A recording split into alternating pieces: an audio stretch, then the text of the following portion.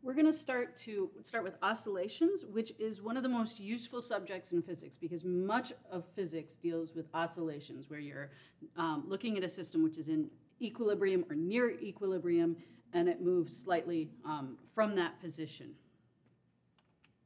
So we're going to start with describing the motion of a mass on a spring. And when we talk about this, we are largely talking, well, we will start with a concrete picture, and then later I'm going to tell you why this is generalizable, and it's more applicable it's applicable to a large number of problems. So, for instance, if you have, we'll start with the mass on sideways. So you have a wall here and a frictionless table, a spring here, and you put a mass M right here. And we will call this, we will center our coordinate system around the equilibrium position. That's very important because sometimes when you get into the math of this, you tend to forget what the definition of the origin is, and the definition of the origin changes everything. So we are, unless I say otherwise, we are going to put our origin here. So this is the x-axis, and we mostly are not dealing with displacements in y. And the origin is at the equilibrium position. Now, we pull the mass slightly away from the equilibrium position, and the force experienced is negative kx, where k is called the spring constant, and x is the displacement from the equilibrium position. Now, if I had defined my origin slightly off from the equilibrium position, this would potentially have an offset like this. For now, to keep the math simple, we are going to keep the origin defined as the equilibrium position, so we don't have to have those correction terms. Makes life easier. So if I pull my mass slightly from equilibrium, it is going to experience a force pushing it back. The negative sign here indicates that, that this is your displacement from equilibrium. So if you pull the spring in the positive x direction, then the force is in the negative x direction. If you pull the mass in the negative x direction, the force is in the positive x direction, so that the force always pulls the mass back towards its equilibrium position. And then we can talk about if you want to draw the full free body diagram, you have the spring force, you have the normal force, and you have the weight. In this case, we are considering a frictionless table, so you do not have you don't have any other forces. Now, if we consider the mass exactly here at equilibrium, let me make sure I got my colors right. So here, when the mass is at equilibrium, we only have the normal force and weight. Here, if I pull the mass over here, now I have normal force, weight, and the restoring force from the spring.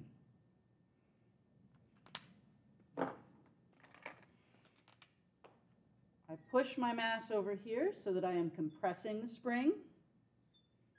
Now I still have normal force, weight, and now the restoring force from the spring points in the positive x direction. So these are my free body diagrams in the different cases, so that depending on where you are, the mass experiences a different restoring force. So, and then this is the same picture. If I pull it here and I displace it so that the amplitude is plus a, what's going to happen is that my mass is going to, if I start here, it is going to accelerate till it reaches the center. And then once it reaches the center, it's going to start compressing the spring until it reaches negative A. And now it experiences a restoring force in the opposite direction. And it goes back towards the center until it stretches out to positive A and bounces back. So this is what we mean by oscillatory behavior. The mass oscillates between positive A and negative A. And if you look at what the spring is doing at different times, so this figure here shows the spring and the displacement of the mass at different times. So up here, the spring is as stretched as it is going to be, and therefore it experiences a restoring force in this direction, always pushing it back towards the center line. I'm going to highlight that center line right with a bright yellow line. So we're always trying to end up back here. When we are here, there's a force here.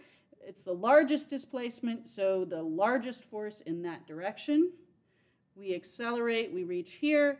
There is no restoring force here because it's exactly at equilibrium, but it still has some kinetic energy, so it's going to keep pushing on this way until the spring compresses. Now the force is maximum in that direction, and the mass receives a push this way until it reaches the maximum here, and now it experiences a force this direction. So the force is in different points in different directions and has different magnitudes depending on where you are in that cycle.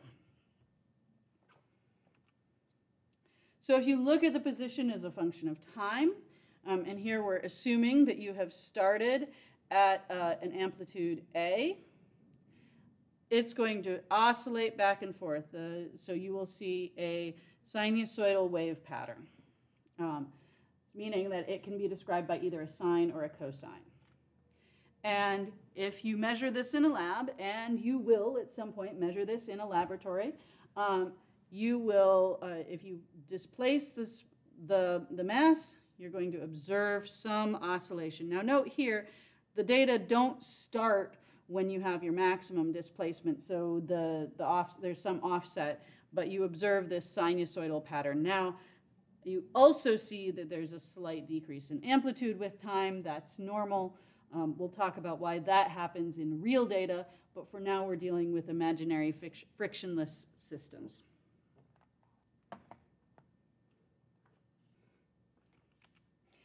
So we can talk about the form of that displacement, and we're going to use this form with A is some constant, meaning the displacement.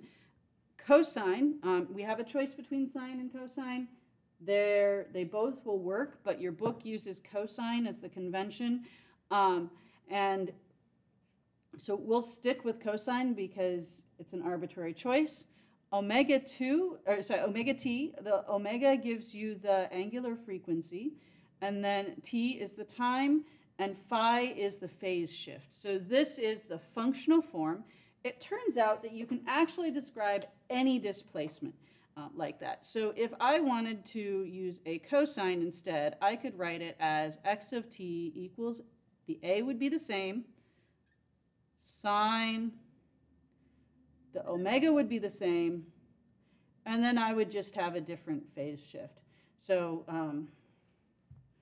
we have special words for each of these variables. A is the amplitude.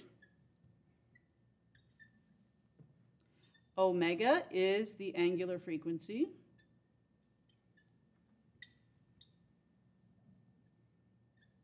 My handwriting is terrible. T is the time. Phi is the phase shift. Now, I chose this form. You could use a sine. You also could choose to write it as A cosine omega t plus B sine omega t. There will be times that I would use that form instead. Remember my mantra, a good physicist is a lazy physicist. Sometimes this is the more useful form, and I'm going to choose whatever one means that I don't have to work any harder than I have to. And now we're going to talk about how you take physics problems and that functional equation and use that to write down to describe the motion of the mass on a spring. Here are some other useful equations. I am generally not for gratuitous memorization. You know, when a physicist memorizes something, you probably can't avoid it. These are equations that it is the latter three are largely worth memorizing, even if you don't like memorizing. T is called the period. The period is equal to 1 over the frequency.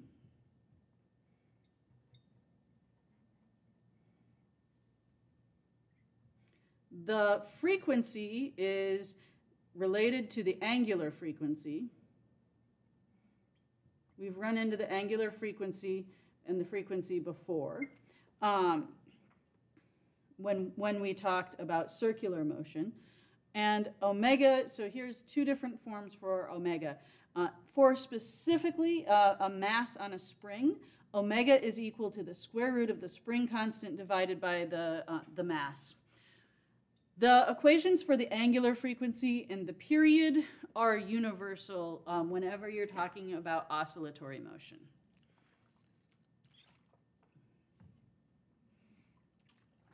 Those just follow from the definitions of the period, the frequency, and the angular frequency. All right, I am going to do a little bit of differential equations. I think that if you already have taken calculus, you're going to be able to follow this. If you can't, it's okay to ignore it. So, our force is equal to the mass times the acceleration. I am going to introduce the notation where the derivative of x with respect to t, I am going to call x with a dot on top of it. And that means that the second derivative of x with respect to t is x double dot.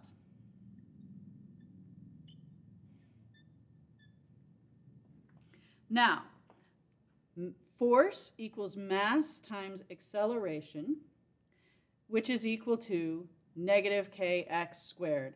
So I can write this mx double dot equals negative kx.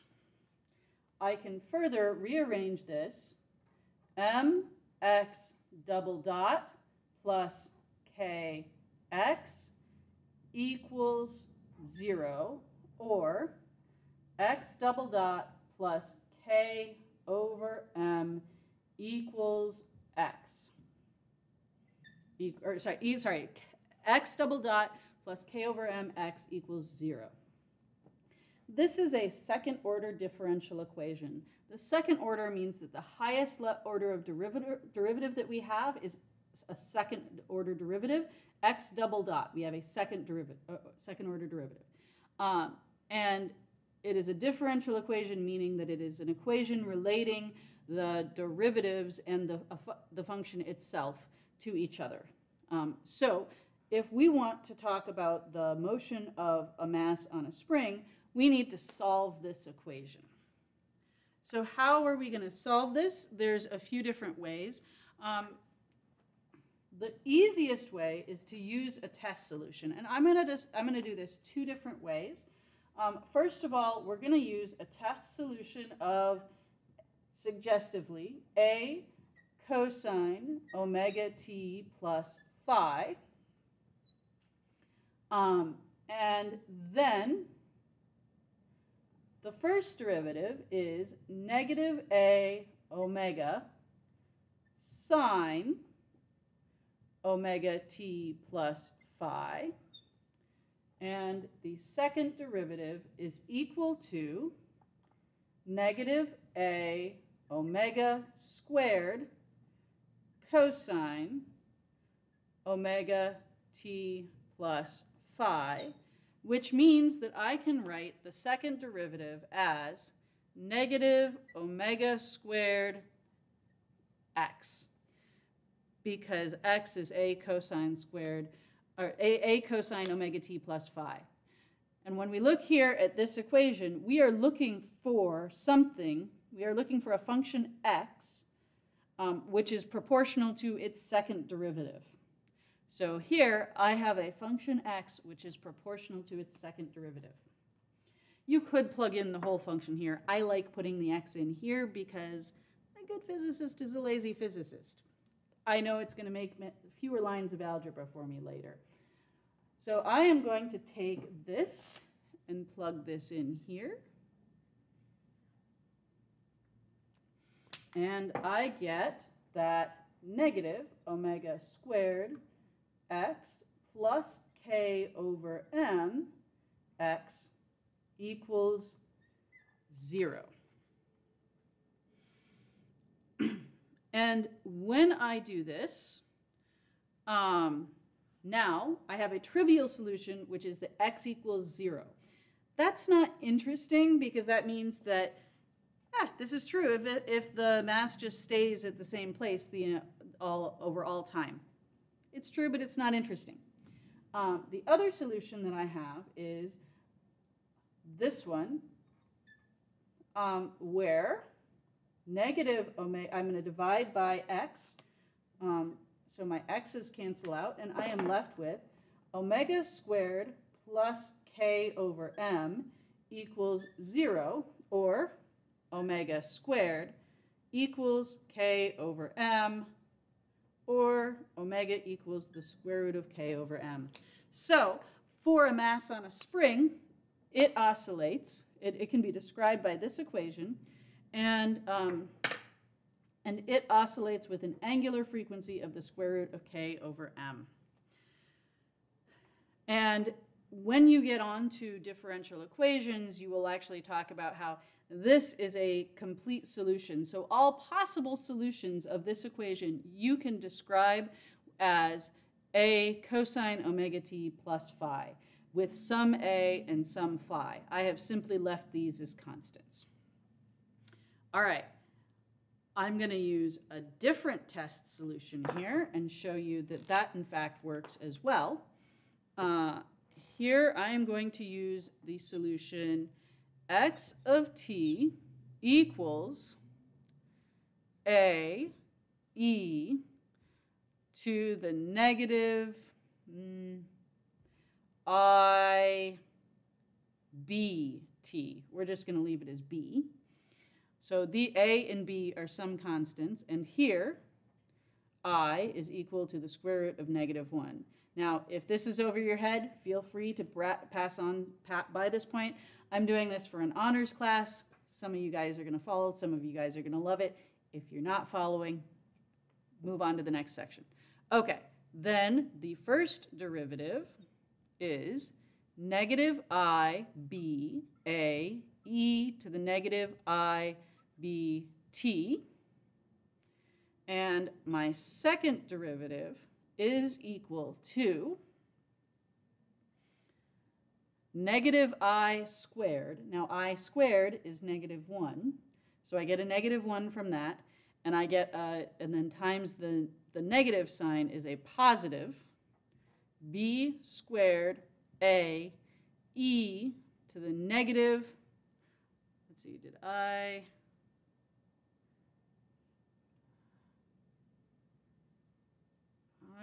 have a negative I times negative I. Let me just multiply this out. So I have negative I times negative I b squared a e to the negative I b t. This is equal to -1 because I have -1 times -1 times -1. So this is negative b squared a e to the negative I b t, and that is simply equal to negative b squared x. Now I can plug this in here, and I get negative b squared x plus k over m x equals 0. And following the same logic as before, I get that b equals the square root of k over m. Now, my choice of a negative sign here was arbitrary, and I actually could have chosen a positive sign. And if I had done that,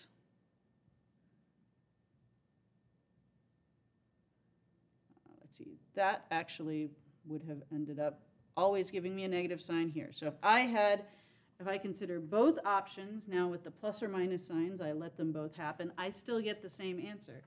So I get that this is actually a valid solution of that. Now, how do I have imaginary numbers? Euler's equation. So e to the I theta equals cosine theta plus I sine theta. And you can always write cosines and sines as imaginary numbers. If you are a physics major, you're going to be using that all the time because this is often a really easy shortcut to work with some of these ugly equations, because it's easier to work with exponents than it is to remember all those stupid sine and cosine identities. So that's just a teaser for when you get to your upper level classes. If you are asked to show that the cosine or sine solution works, all that means is to take those numbers and plug them in and show that they solve, that they give you the right force. They solve the differential equation. Of course, most of you are concurrently in calculus right now, so you won't necessarily, in my class, I try not to assign too many of those problems. Sometimes a couple in class where you can get a little bit of help. So this is more profound than I think you probably realize. I certainly, when I was in introductory physics, did not realize how applicable it was. But these oscillatory problems where you have near equilibrium systems come up all the time and are actually in many of the frontiers of cutting edge physics. All right, so here you have the cosine. So that's going to tell you what your mass on a spring does. And then if you have some phase shift, if it is a positive phase shift, it shifts it towards by phi in the negative direction. All right, now we talked about a mass on a frictionless table, but let's say that instead you have your spring hung from the ceiling. Now you do not, well, okay, we'll go with it. It's an ugly drawing. This is physics, not art. So here you have your mass hanging from the ceiling. Now, before your mass was hanging from the ceiling, if you just had the spring is going to be compressed. There is actually a force acting on that mass. We have gravity, and we have the force of the spring. So when you are in a system at equilibrium, then the force of that means the net force is equal to 0. So the force of the spring has to exactly counteract the force of gravity. Where we draw our coordinate system here matters. So if we put the 0 of our y-axis at the equilibrium before the mass is added, then this is a shift in the negative y direction. So that shift is going to be, so that shift is the one that comes into our equation. So we have, because it's in equilibrium, we haven't started oscillations yet, the force, we're going to use it as a scalar instead of keep track of vector notation, because I'm only dealing with motion in one dimension. So I can just say, well, it's the value of the force in the in the y direction. So it's a negative mg plus, and then this is k, well, negative k times the displacement from equilibrium. So negative ky. Now I know our y is negative here, the way that we've described this system physically. If this force is equal to 0, we can solve to find out what that y is. Y equals negative mg over k. So you get some displacement, which is set by the spring constant and the size of the mass. The heavier the mass, the more it is going to get stretched. And the stiffer the spring, a stiff spring has a larger spring constant k. The stiffer the spring, the less that it is going to stretch. So when we talk about this system, this is where the definition of the coordinate system gets, it really matters. Often, if I ask you to describe the position of the mass on the spring, the distance from the ceiling as opposed to the distance from equilibrium, a very, very, very, very common mistake is that students will set the origin at the top of the ceiling, and they will forget that it's really, this spring constant is valid for an offset from the ceiling. So if you want to be careful and describe where your coordinate system does not necessarily start at the equilibrium position, you can change this to a y minus y0, and then here you have a y0 there. But let me just flag this as an issue. This is one of the more common problems that common mistakes that students make.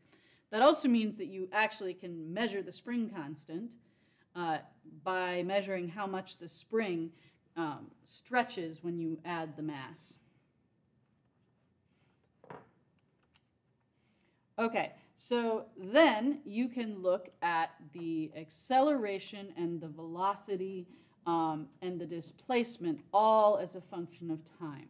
And we actually know what these answers are because I've already told you the answer. And I'm going to continue using this notation with the dots because that's another notation that you're going to run into in physics classes.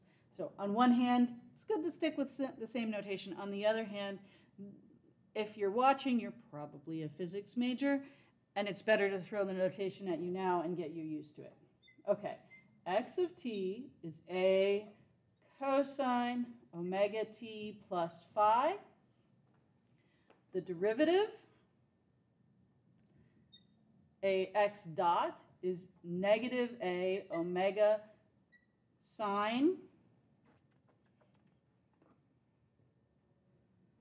omega t plus phi. X double dot, the second derivative, is negative a omega squared cosine omega t plus phi. Now, what does this really mean? Okay, the displacement, when you have the displacement of the mass on a spring, when you are, let me draw our mass.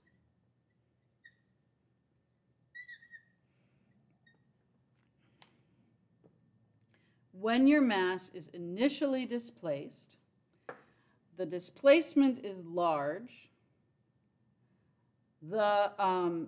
If you're at your maximum displacement, your displacement is large. We're going to set phi equal to 0 just to talk about qualitatively what happens.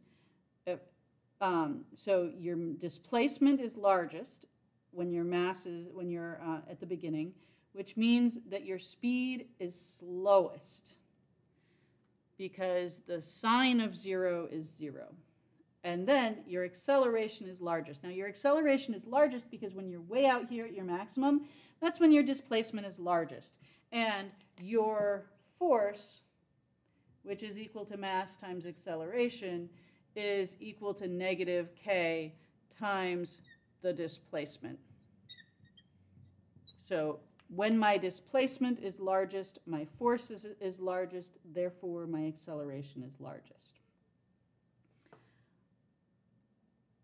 Here, I'm at if I am at the equilibrium position, then my force is 0 because because there's no restoring force. I am at the equilibrium position. I'm not trying to get back to the, I'm not getting pulled back to the equilibrium position. But now my speed is highest. So if I'm going to draw these plots bigger. So here, this is my position.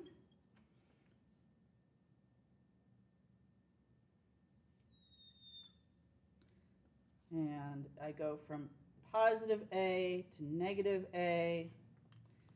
My speed, my velocity is going to go from positive A omega to A omega. Initially, my velocity is 0, and then I start moving in the negative. I have a negative. So if I'm out here, my velocity pushes me back, and then it slows down until it reaches 0. And then now it's 0, but I'm here, I'm going in, let's see, here I have gone, I'm here, I go here, and I compress, and then I stop, and I turn around. So the sign of my velocity changes. And then I come out here and I reach my maximum. I am at my maximum velocity in the other direction here, and then I continue until I turn around. My acceleration. Let me check colors. All right.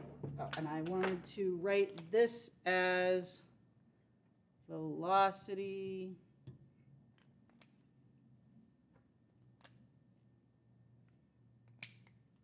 My acceleration is the same, it's in phase with my position, but it's the negative.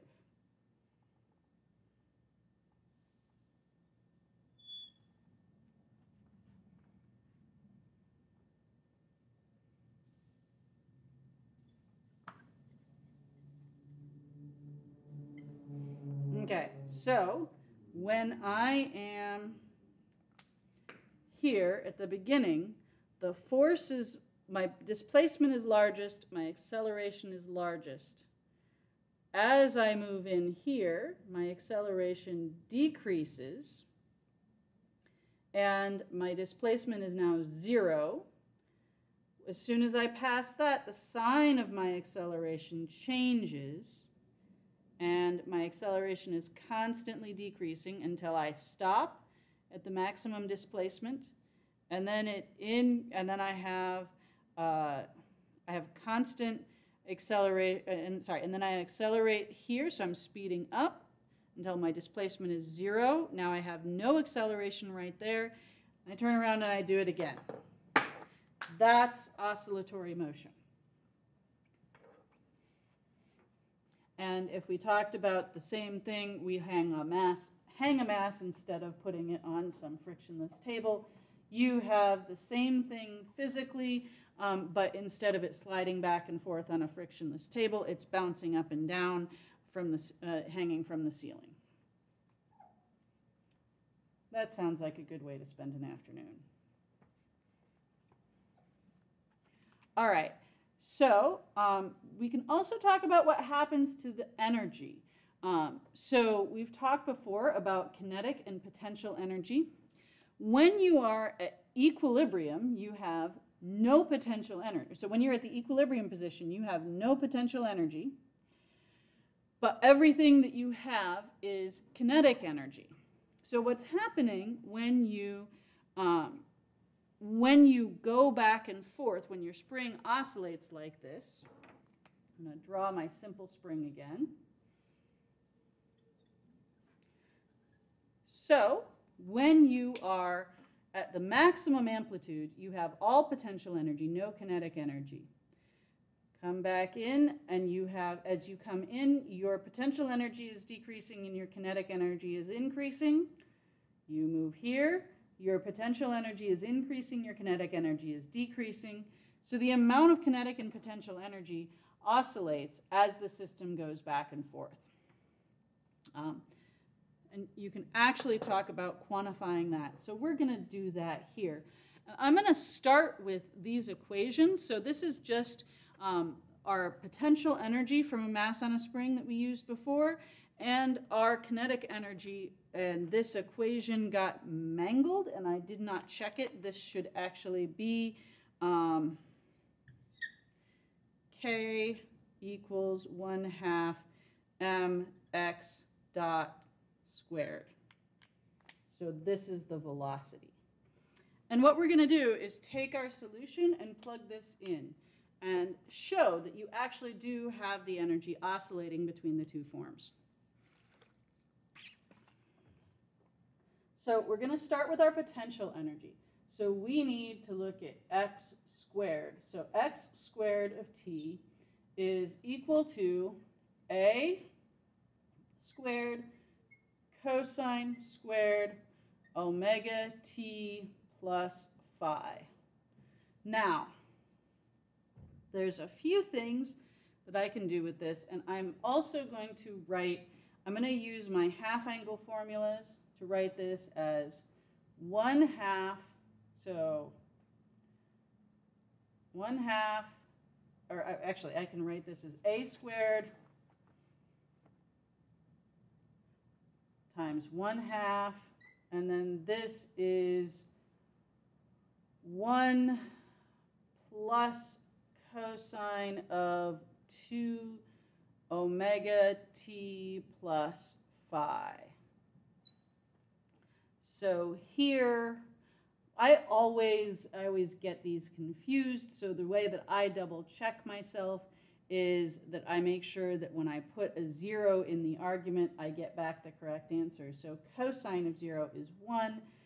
So here, if I put a 0 in here, cosine of 2 times 0 is 0. So I have a 1 here. So I have 1 plus 1, and then divided by 2 is 1. So I get back to a squared. Okay, so I chose the right sign there. I'm also going to use x dot squared, the velocity squared, and this is going to give me a squared omega squared sine squared omega t plus phi, and that is going to equal a squared omega squared over 2 times 1 minus cosine 2 omega t plus phi. And then we can do a few things with that. Okay, so a first thing to note, when we square a number, we should never get a 0 when we're squaring. We should never get a negative number when we're squaring numbers that are not imaginary. So here, this term, we have that the U, potential energy, is equal to 1/2 k x squared. So that is a squared over 4k, 1 plus cosine 2 omega t plus phi.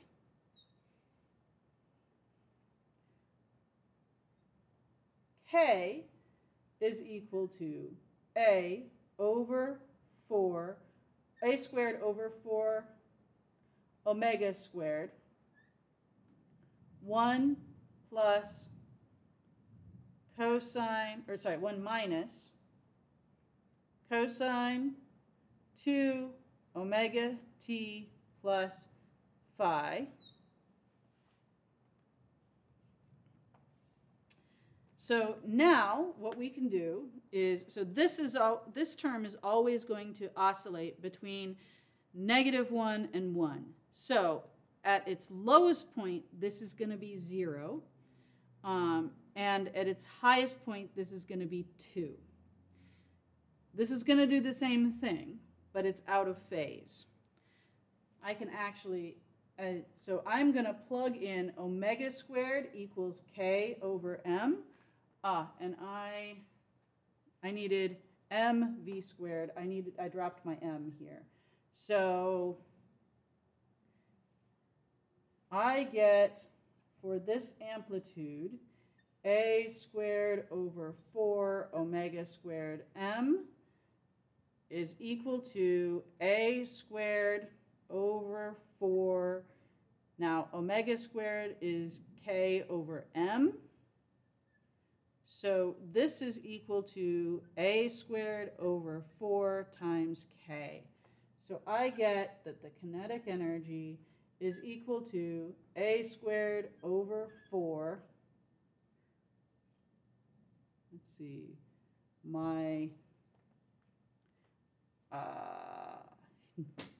this should have been a k, bear with me. This is x squared, this is the potential, this one should have been k with no m, this one should be omega squared, this one has an m. All right, so yes, this is a squared over 4 k 1 minus cosine 2 omega t plus phi. All right, now if I add my potential energy and my kinetic energy, what happens, since I have the same constant out in front here, is that these two terms cancel out. So my total energy, which is U plus K, is equal to 2 times A squared over 4K, or A squared over 2K. Now, that also happens to be our maximum potential energy. So at its largest, this is 1 plus 1. So this is 2 times A squared over 4K, or A squared K over 2. So our maximum potential energy is equal to our total energy.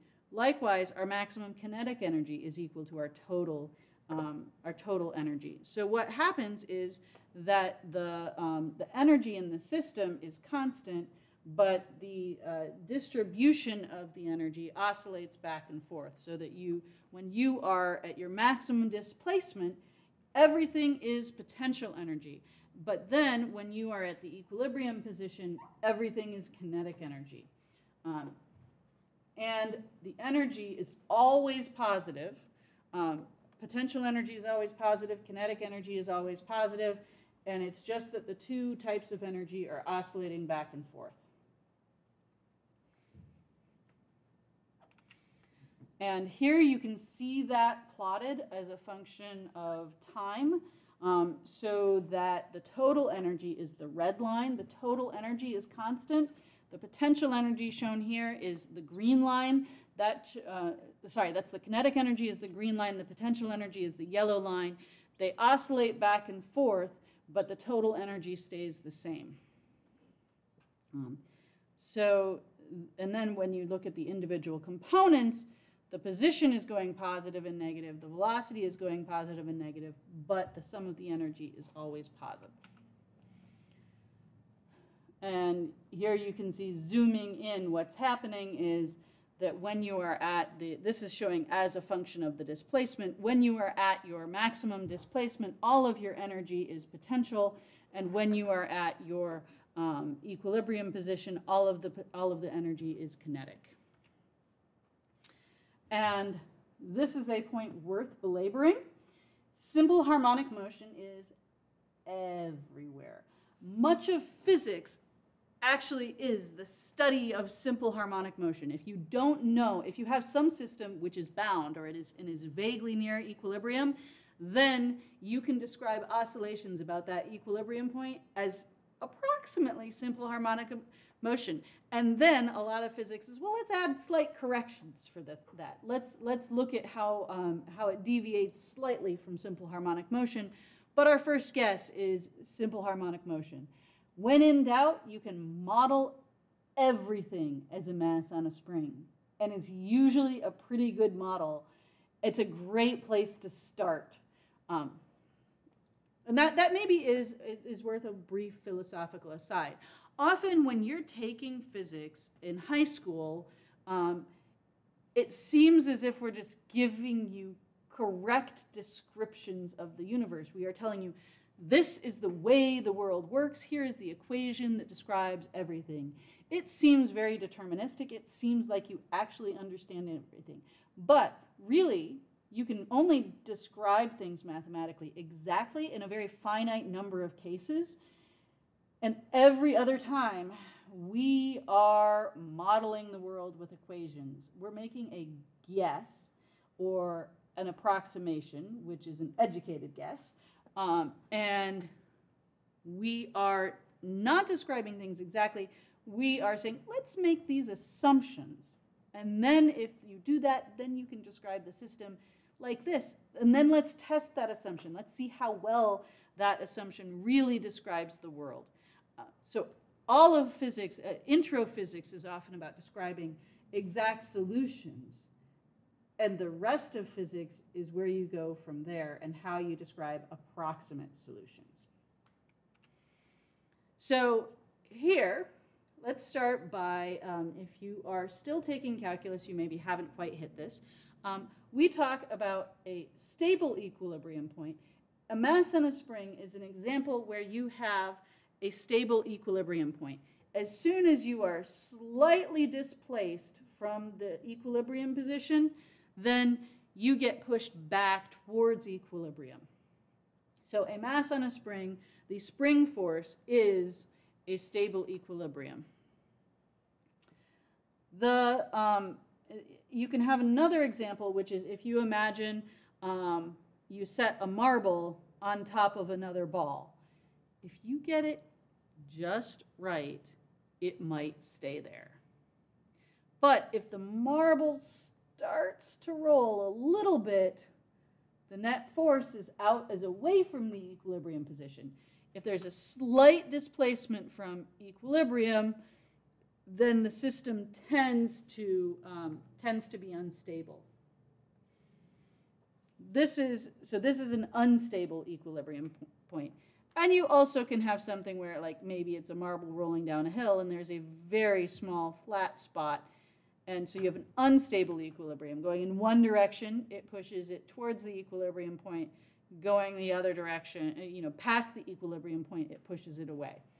These types of stable equilibrium points, this is important for understanding when you can apply the model of a mass on a spring or some type of oscillatory motion as a model of the physical world. When you have stable equilibrium points, then you can get close to, then usually describing something as a mass on a spring, that's not a bad model. It's a really good first guess. In these other two cases, you don't have stable equilibrium points, so you can't really describe things as a mass on a spring. Now here we can talk about this in terms of the potential energy. So here you see a potential where it looks like a well. So, you know, if you imagine a marble rolling in this area, then it is, the marble would be contained. So this could be a bowl that could hold a marble. So if you drop the marble here, it's going to oscillate, but it will stay in the bowl. You can't keep a marble in something like this. Now, it turns out, it turns out that you can describe the force as the derivative of the potential energy, as the negative derivative of the potential energy. So, your force, when you have a potential like this, the derivative of your potential energy is positive. So here, the negative derivative is positive. So here, the derivative is negative, the slope is down. The slope of the line at this point is down. So the slope is negative, but the negative derivative is positive. So the force will point in this direction. Here, the opposite is true. The slope is positive, so your derivative is in that direction. So your negative derivative is negative, which means that the force pushes the object back towards the origin. And if you want to describe the potential, so you can always take something called a Taylor series. So this is another one of those asides for a little bit more calculus. Feel free to breeze past this. You can always take a Taylor series of something. So I can always write the potential as approximately a constant plus the, I can always write this as the potential at 0. If I'm expanding about the origin, I can always write it as the potential at the origin plus the derivative as a function of position, in this case, times x plus the second derivative as a function of x. Note I'm not using the double dot here because this is not a time derivative. Times 1/2 x squared. Now, if I have a potential well, I can always choose to set this constant equal to 0. And at the very bottom of the well, so if I set my origin at the bottom of the well, the derivative is equal to 0. So, and then here the Taylor series would say plus higher order terms. If I have, so if I have any type of potential that has a minimum at the origin, I can always describe it as approximately some constant times x squared. Well, this is just our equation for the potential for a mass on a spring. A Taylor series is universally true for reasonably smooth functions that behave nicely, which is almost everything that we deal with in the physical world. So I can always approximate any bound system as approximately a mass on a spring. Life is a mass on a spring. And as one of my students once said, then you derive. So you always can describe some bound system as a mass on a spring. Even if you didn't follow the math at this point, at least take home the message. Any bound system is approximately a mass on a spring. So if you know nothing else other than that the system is bound, it is approximately a mass on a spring.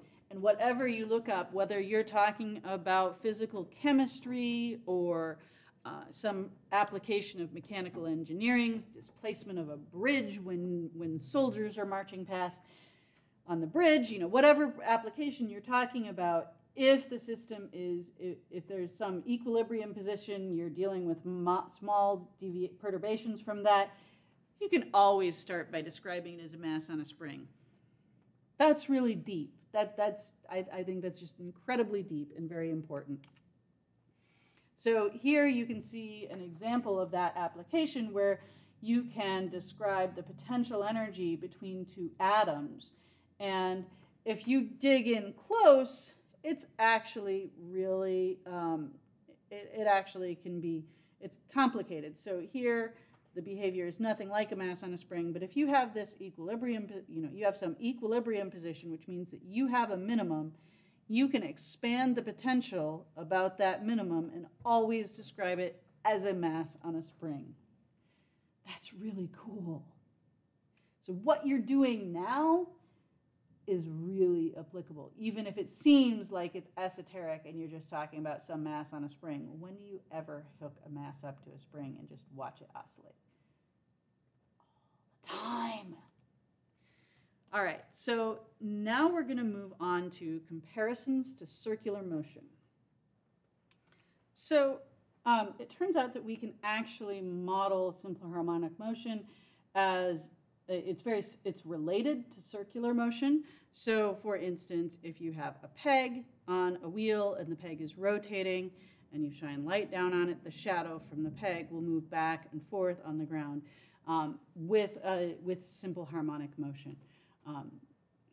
That's actually related to if you have a vector, if you have, say, the hand on a clock rotating, and you are always looking at its position, its displacement in the, say, x direction here, then you're always going to have a projection which is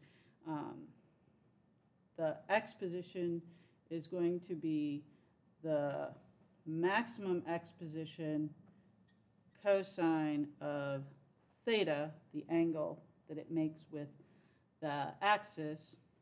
So if you're rotating at constant speed and theta is changing constantly, then the x position will be the maximum amplitude cosine omega t.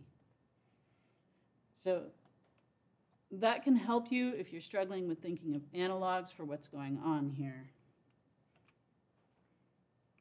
And you can expand that and talk about what happens as you shine the light down as your peg is rotating.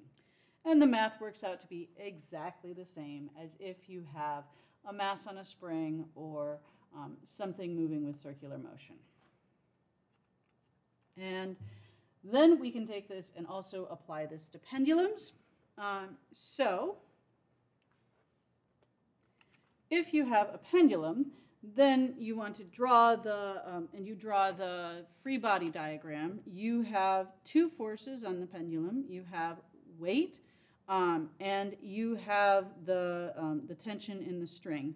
And we're going to draw our coordinate system here with x going perpendicular to the string and y going aligned up with the string. We're only going to consider small angles relative to the angle displacements relative to the vertical. So then you can break using this coordinate system, you can break the weight into its components, and the weight is then given by mg, and then negative cosine theta in the y-hat direction, and positive, or sorry, the way it's written, also a negative mg sine theta. Let me write this where you can actually see it. So we can write that the weight is, a couple misses there. The weight is equal to negative mg cosine theta y hat minus mg sine theta x hat. So your force in this case, when you're up here, the force is restoring. It is going to push the pendulum back towards equilibrium. You can also draw the mirror image, and I think that's useful to think about. So now here, your weight is still pointing exactly down, and your tension in the string is in this direction. So now your restoring force is actually in this direction. So when your pendulum bob is over here, it gets pushed back towards equilibrium. When it is over here, it gets pushed back towards equilibrium as well. And now we can get this, or we can go back to the equation that we had before. And let's see, here, if you want to, so that's how we can write the weight. And then we want to get this in the same form as our mass on a spring.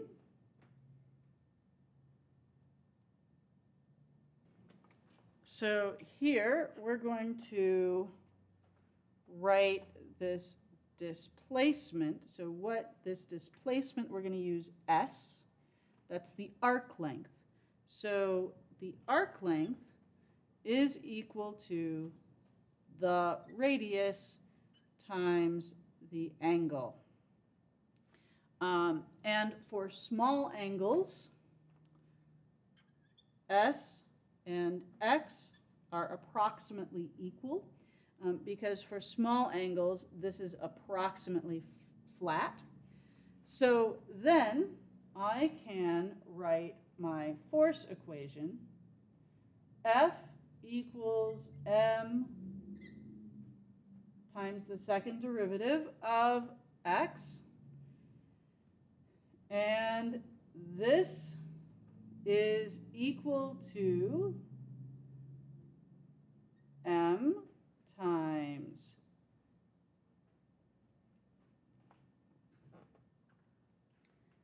the, we'll write this as dl theta dt. Now the length is constant, so this is ml d theta dt. Now here, I am going to use, I already mentioned a Taylor series in this lecture. You can always write a function as some function. So let me actually write the general equation for a Taylor series. A Taylor series is f is the function at a given value plus that function's first derivative evaluated at that point times x minus x naught plus 1/2 times the second derivative with respect to x, x minus x naught quantity squared. So it turns out that for a sine function close to 0, this term is 0 and this term is 0. So sine of theta is approximately equal to theta. So now I can say that my net force on this pendulum, the tension in the string cancels out the weight along the y-axis, but the tension in the string can only act along the string. So I have a restoring force which is perpendicular to that. So my net force, that's where I get that my net force is negative mg sine theta x hat And so my net force is ml d theta, or is approximately equal to ml d theta dt, and that is equal to negative, or sorry, and ml d, this should be the second derivative, sorry about that, and this is equal to negative mg, or approximately equal to negative mg theta. So here my m's cancel out, and I can rearrange this and write this as the second derivative of the angle plus g over L times the angle equals 0. And we can make a direct analog between that and the equation that we had for a mass on a spring. These two equations have the same form, so theta is going to have the same solution, except that for a simple pendulum, the angular frequency is the square root of g, the gravitational constant g, divided by L. So that is this equation here. This is our answer for a simple pendulum. A simple pendulum is one where there is only one ball. You don't have an extended object. And you guys will likely do this do a lab based on this. Now, this is also roughly how old-style grandfather clocks work, that pendulum, because the angular frequency only depends on the length, and it is constant, that pendulum will move with a roughly constant period, and it doesn't depend on the amplitude. So if you start that grandfather clock, if you start the pendulum swinging back and forth, it's going to keep the same period for roughly, well, until it stops, because there is some damping of the motion, but they design grandfather clocks so that there's minimal damping. And it's going to keep going with the same period forever, so that's how so a pendulum can actually be used as a clock. Now, of course, it is always an approximation that you have a mass only on the end of a massless string. So you can do this problem as well, but instead of having a simple pendulum, you have an extended object. In that case, what you can use is you can actually use a few different ways of deriving it.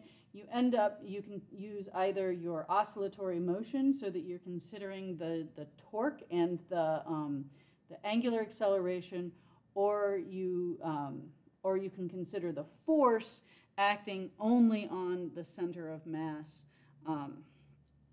And the answer is this, that you end up with the angular frequency equals the mass times g times L over the moment of inertia. Now, we can show that that's equal to a simple pendulum.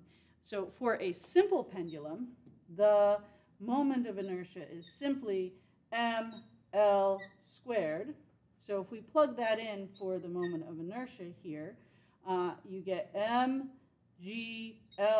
over mL squared in your square root, and you get cancellations. You get that the oscillation frequency is g over the square root of g over L. So this equation for we call this the physical pendulum, because a physical pendulum doesn't just have a single mass at the very end. And that reduces to the case of a simple pendulum when you consider the simple pendulum to just be a bob on the end of a string and use that moment of inertia. So the same basic principle, and either way, the angular frequency is completely independent of the displacement, so it works as a good means of keeping time. Now, we can add complications to this, to the simple harmonic motion. So we saw that you get this term from force, and this is from the restoring force from the spring. If you have damped oscillations, then you end up with, and actually this should not have an F, the damped oscillations should just, you have the second derivative equals some constant plus the velocity plus the, plus a constant times the displacement. So, so here, this is your damping term, and damping terms are often roughly proportional to the velocity, that the faster something is moving, the more that it slows down. So we have this modification to our equation for simple harmonic motion, and this turns out to have this solution. I will leave it as an exercise for the student to show that that is, in fact, the solution.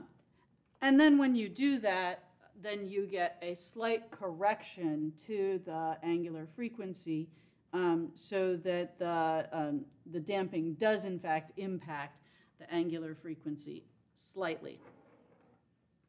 That is also left as an exercise for the student. When you take differential equations, you will see, you will work on deriving that exactly.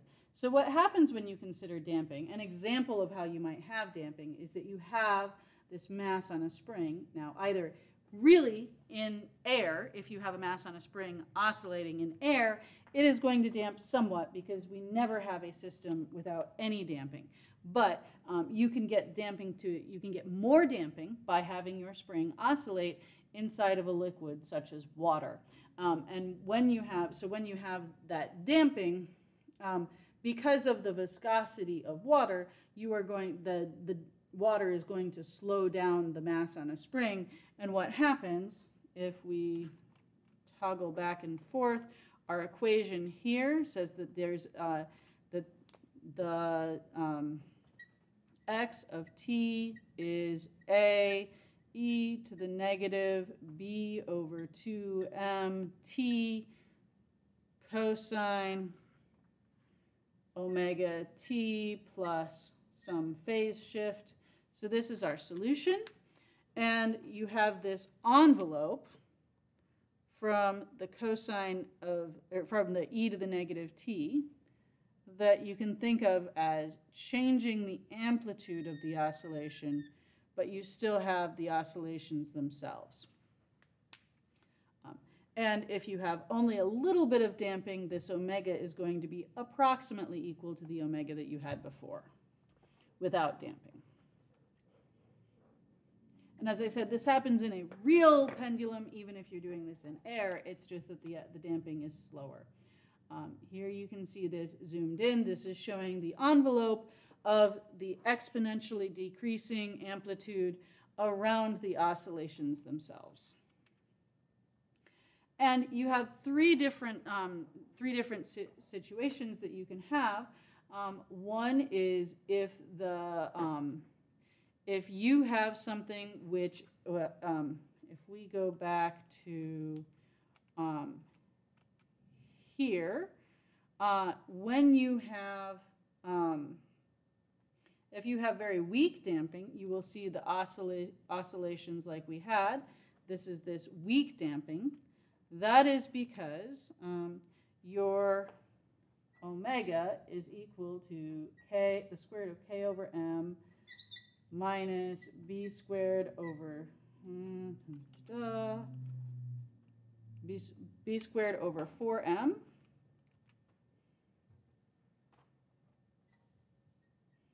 So here's our omega. If you have a very, very weak damping, and this is, or at least this is this term is less than that, you will get, if you have this term is less than that term, you will have a positive omega and you will see some oscillations. You reach something called critical damping if the argument is equal to 0. So that argument is equal to 0 when this is true. So that turns out to be b squared equals 4m. This should be m squared. B squared equals 4mk. So that's called critical damping. And for instance, when you have shock absorbers on your car, that is what you want. You want it to damp out the oscillations, but not too fast. So that if you're riding in the car, you have a rather smooth, slow deceleration. The other case that you have is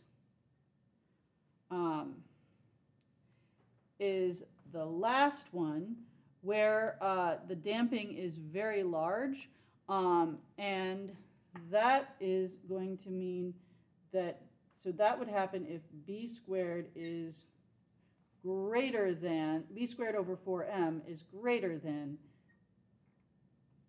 k over m. So in that case, you can rearrange this. You get that b squared has to be less than, I have the less than in the wrong spot. B squared is less than 4mk.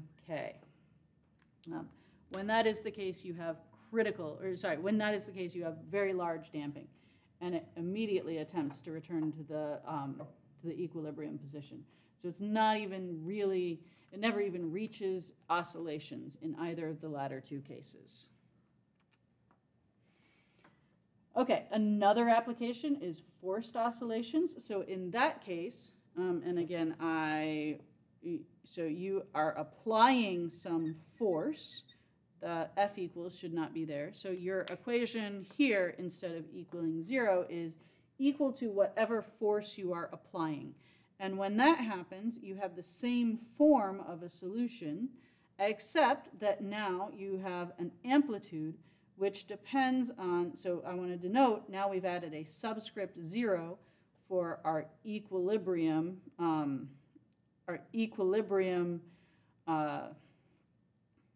angular frequency in the absence of damping and in the absence of a driven force.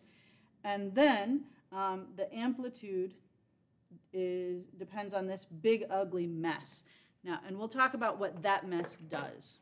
Okay, so examples where you might have a driving force are, you have a yo-yo, and fortunately, I'm a physicist, so I only have to describe how it works. I don't actually have to do it because I've never really been able to. I've never been able to use a yo-yo. But if you have a yo-yo, when you are swinging your finger back and forth, you are providing that applied force, and that is in fact the force that causes the yo-yo to go up and down. And this is a paddle on a ball. You're providing some force, and that's how you can get oscillations. You could also do this by, in this case, moving your mass on a spring up and down inside of the fluid, so you've got damping from the fluid, but the rotation is actually driving the oscillation. And what happens is that you get something called resonance, where if your driving frequency is very close to the natural frequency, where here, now this is in terms of frequency, not angular frequency, but our natural angular frequency is the square root of k over m. So the closer your driving frequency is to that natural frequency, the higher the amplitude is. So we had this big ugly mess. So if we want the amplitude high, we want this term to be small. And the fact that there's damping is what keeps this going from infinity to infinity. If you didn't have damping, then in principle your amplitude could go into infinity. Any real physical system has at least some damping. So then you can plot that amplitude, and as you change your driving frequency, as you get closer and closer to the natural frequency, the amplitude shoots way, way up. And if you have heavy damping, it's not going to shoot up as much. And if you have little damping, then it's going to shoot up further. So that correction term, let me write that amplitude down here so we can look at it.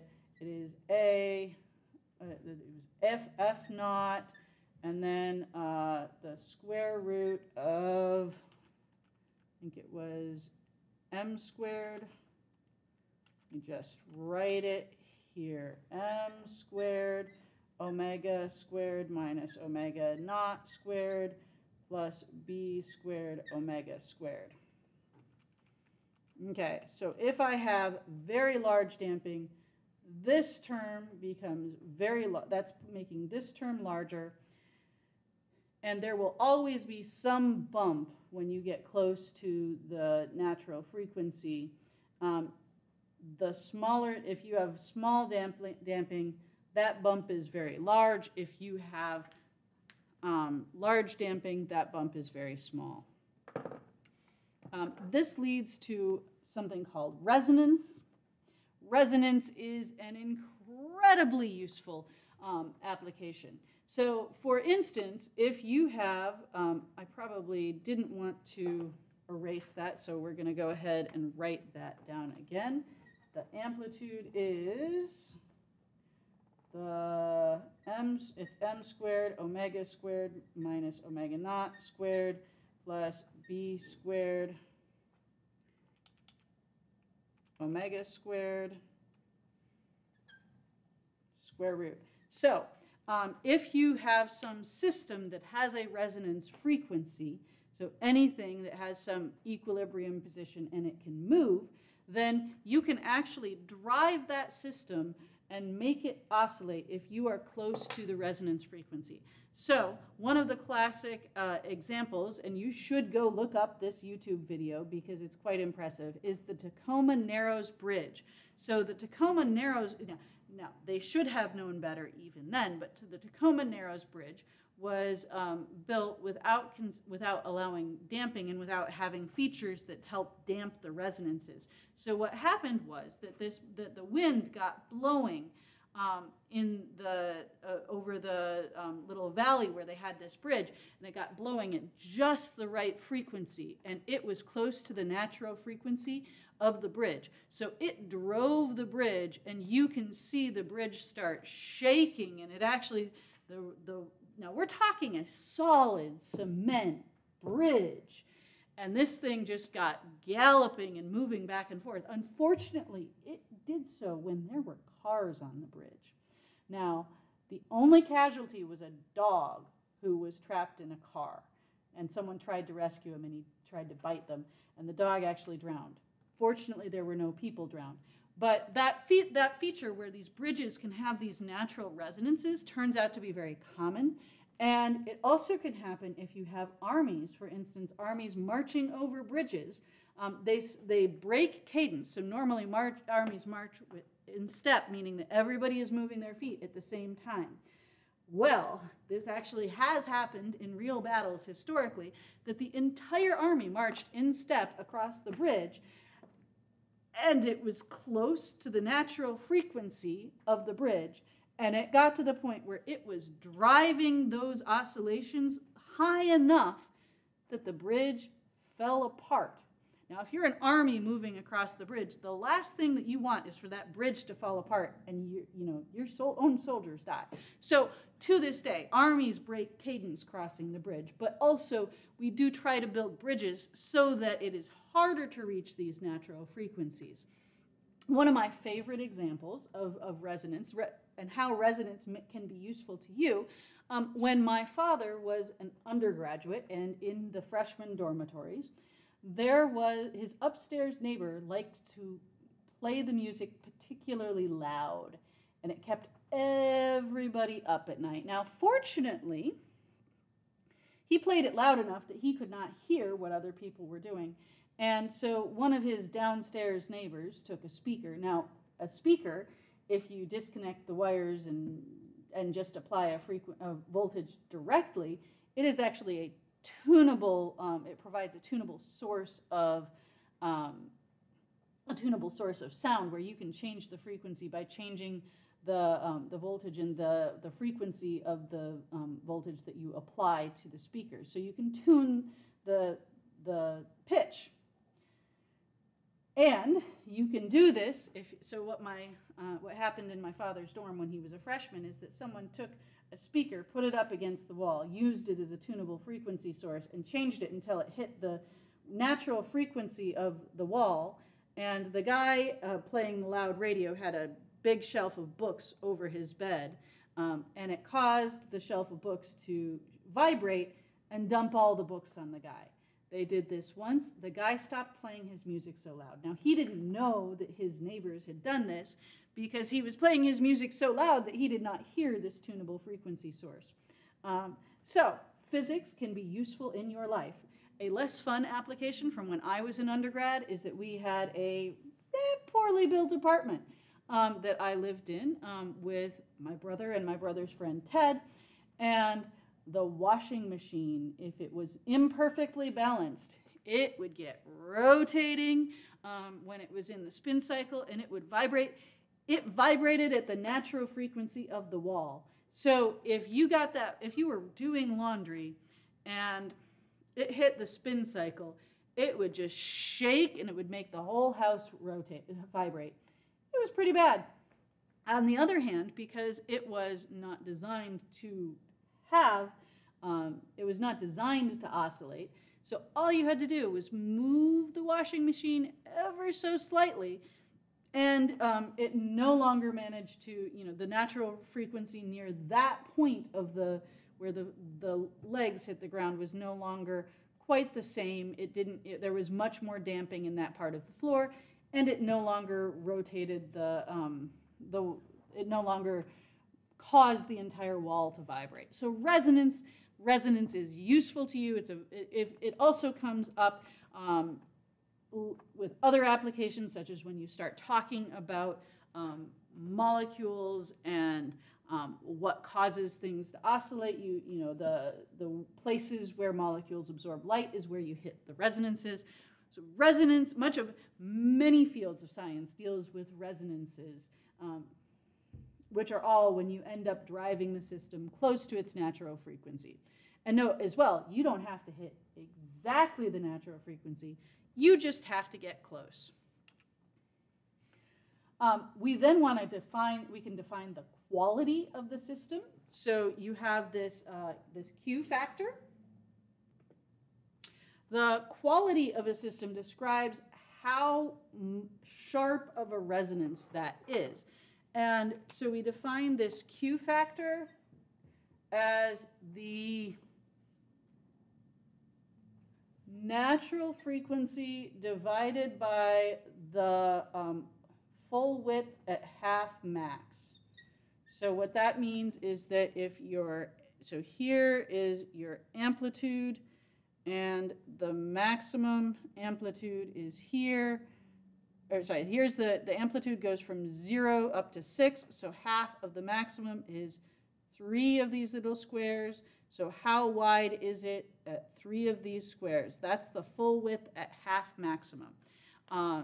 And so omega naught over delta Q. That describes the quality of the resonance.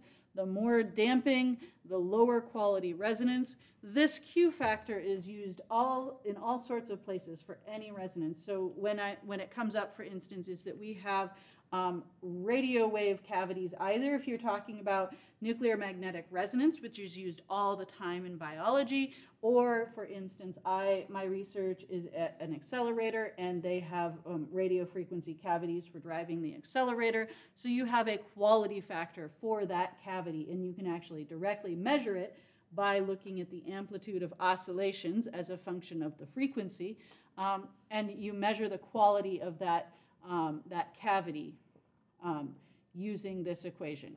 So for something like that, where you are trying to get resonance, you're trying to get your waves to stay in that cavity, a lower quality factor cavity is going to lose energy faster. You won't get such good resonances. That's when you want a high Q factor.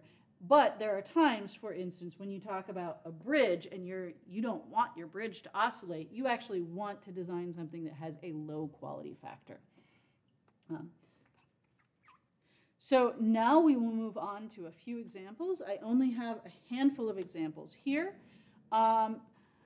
Prove that you get the same results for the period of the oscillations for a mass in a spring with a cosine and a sine. So now we are going to use our equation mx double dot plus kx equals 0. X equals a sine omega t plus phi. The first derivative is a positive a omega cosine omega t plus phi, and the second derivative is a negative a omega squared sine omega t plus phi. This is negative omega squared times x. So this is our trial solution. We're going to plug it back in here. M omega squared x plus kx equals 0. Now, again, I have the trivial answer that x equals 0, but that's not an interesting answer, so we're going to look for other solutions. And the other solutions have m omega squared plus k equals 0, or let's see. Here I should have a negative sign. Negative m omega squared plus k equals 0. So here I get omega squared equals k over m, or omega equals the square root of k over m.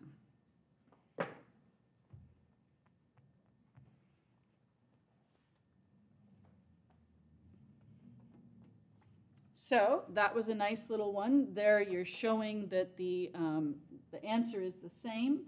And you also could show the same, you could also use trigonometric identities to show that you can write the sine as a cosine with a phase shift. Okay, a mass m is attached to a spring and hung vertically. The mass is raised a short distance in the vertical direction, and it is released. It oscillates with a frequency f. If the mass is replaced with a mass 9 times as large, and the experiment was repeated, what would be the frequency of oscillations in terms of f? Okay, what we know here is omega equals the square root of k over m. And here, I'm going to write this omega naught and m naught. Omega is also equal to 2 pi f naught. Now, our omega later is going to have 9 times the mass. So this is k over 9 m naught. And this has to equal to 2 pi f. Now, here, this is equal to 1/3 k over m naught, which is equal to 1/3 omega naught, which is equal to 2. So I'm going to plug in omega naught equals 2 pi f naught. So this is 2 pi f, let me put the equal sign where everybody can read it, equals to 2 pi f naught over 3. 2 pi f equals 2 pi f naught over 3.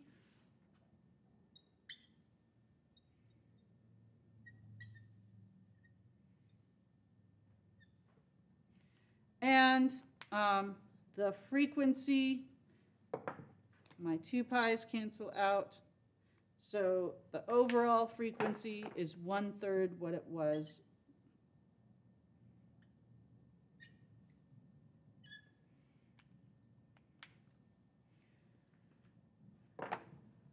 So the frequency is inversely proportional to the period. So the frequency will be less, the period will be greater. So it's going to take an oscillation longer when you have a larger mass.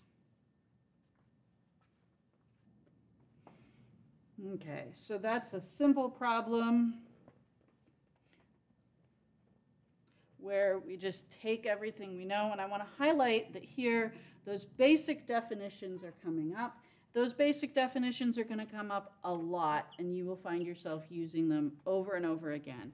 As I said, I'm not a big fan of memorization, but this is one of those cases that is an exception where it's actually useful to memorize because it's going to come up over and over again. All right, it's weigh-in time for the local under 85 kilograms rugby team. I used to play rugby. I don't recall an under 85 kilogram team, but we'll go with it. The bathroom scale used to assess eligibility can be described by Hooke's law and is depressed by 0.75 centimeters at its maximum by its maximum load of 120 kilograms. What that means by saying that it's the maximum load is that you shouldn't get on that scale if you weigh more than 120 kilograms because it might break. All right, so we have, if you have someone on a scale,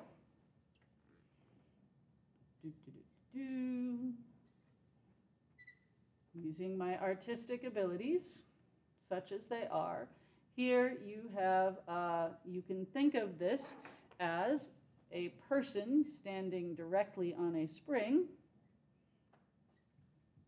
and there is the normal force of so the force of the spring is acting up,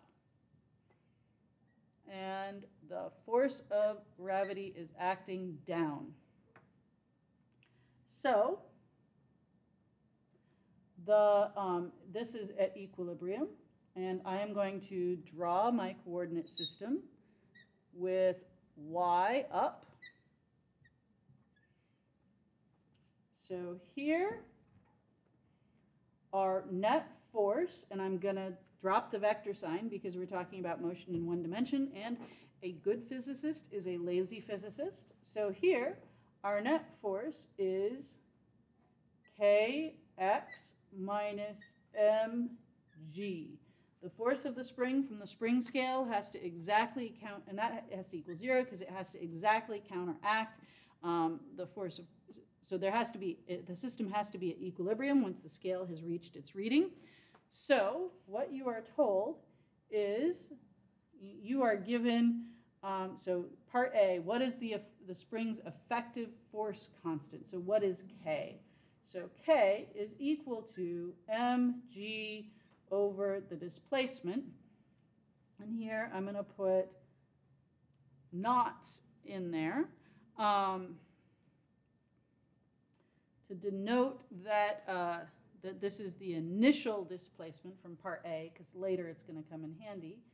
And this is so at a load of 120 kilograms, so 120 kilograms times 9, I'm going to actually leave that one as G, because I don't want to work with ugly numbers later. And then this is 3/4 of a centimeter, so 10 to the negative 2 meters. And that is going to be equal to 4 times 120 times 10 to the 2 divided by 3 kilograms per meter G. Now let's check units real quickly. Kilograms per meter times meters per second squared gives me units of kilograms per second squared. That times a displacement in meters should give me units of force, and it does. So these are funny units, but I'm going to stick with them because they work. 12 divided by 3 is 4, so I have 16 times 10 to the third. So I'm going to write that as 1.6 times 10 to the fourth. Just if you're tracking the, let's see, here I have 4, yeah, I have an extra order of 10, and yep. So 1.6 times 10 to the fourth in units of kilograms per meters times G. And then for part B, so this is part A, for part B, a player stands on the scales and it is depressed by 0.48 centimeters. Is he eligible to play on this team? So here,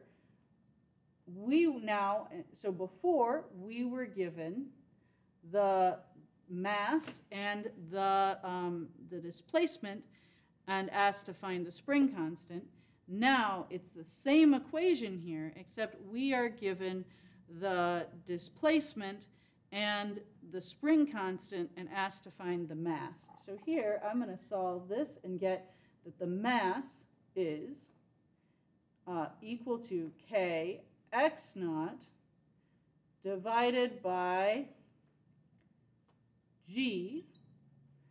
Now my K is 1.6 times 10 to the fourth. Now that's a very large spring constant, but that makes sense because if your scale can be deflected by 3/4 of a centimeter, that's a lot for your scale to be deflected.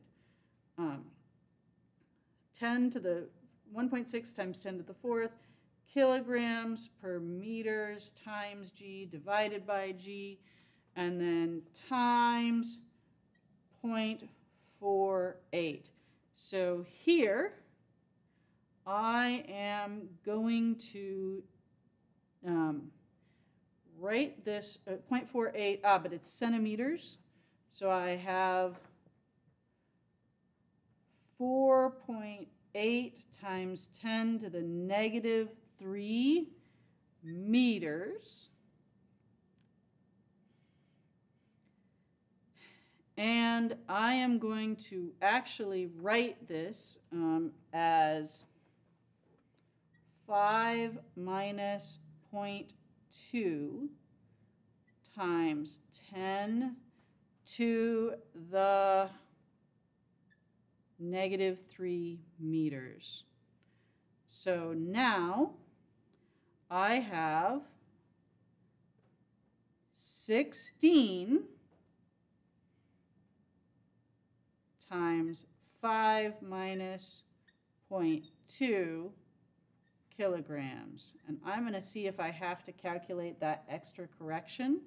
So 5 times 16 is 80. This is 80 kilograms minus, this is 1, so 1/10 is 1.6. So this is 3.2 kilograms. So that is definitely under 85 kilograms, and this player can play.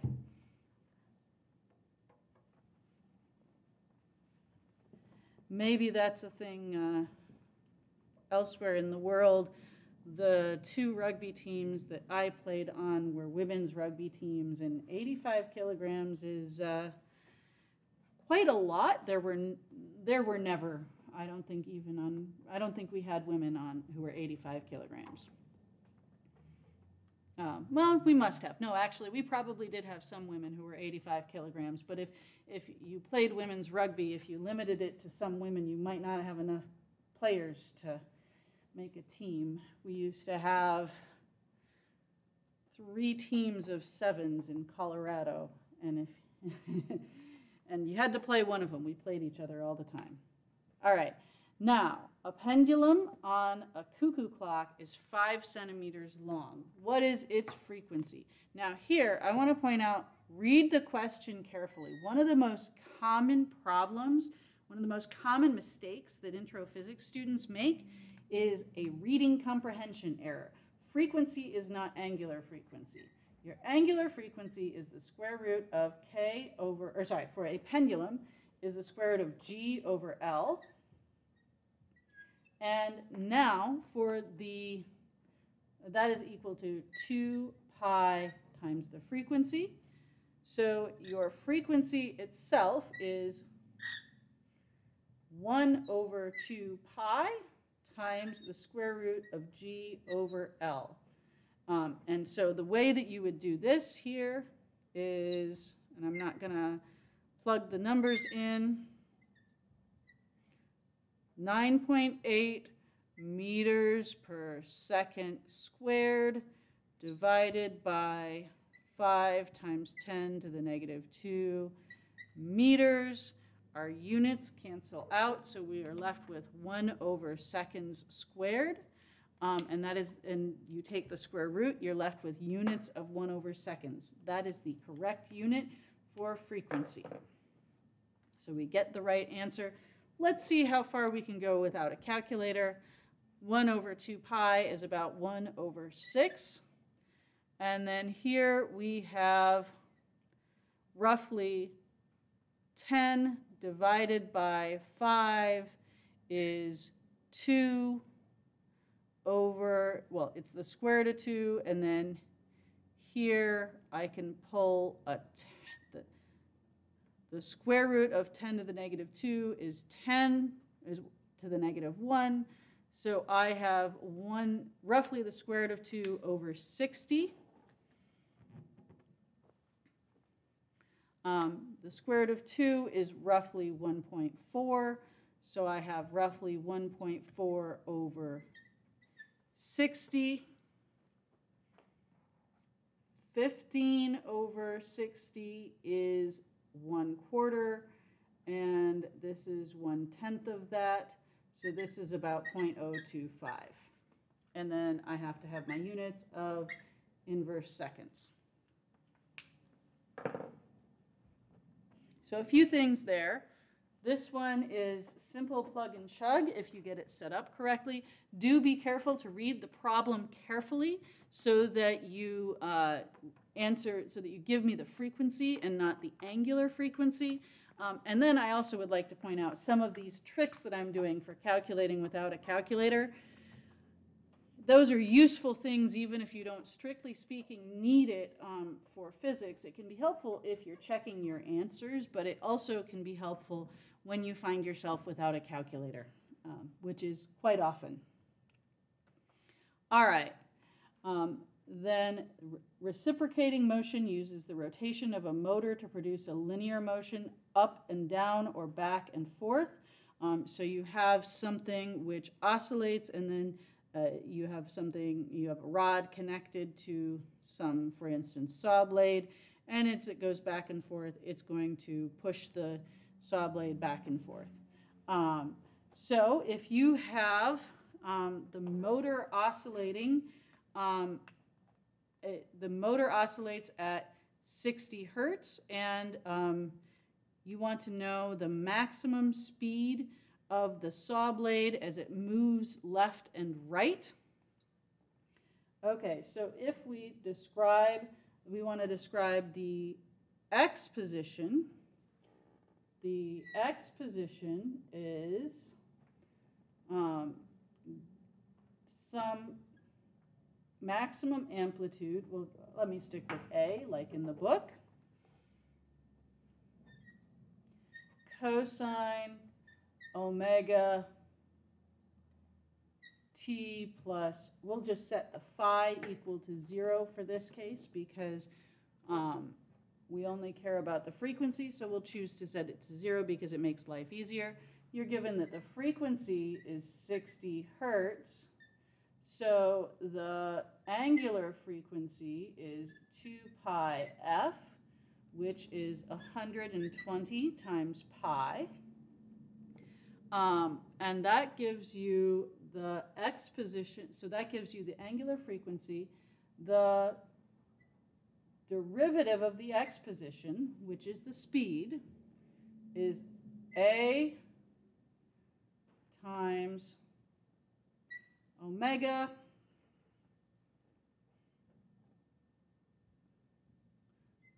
sine, there's a negative sine omega t.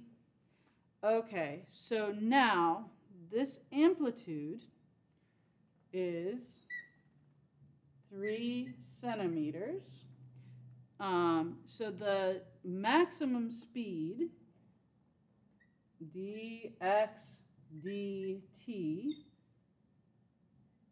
the magnitude of the maximum speed is equal to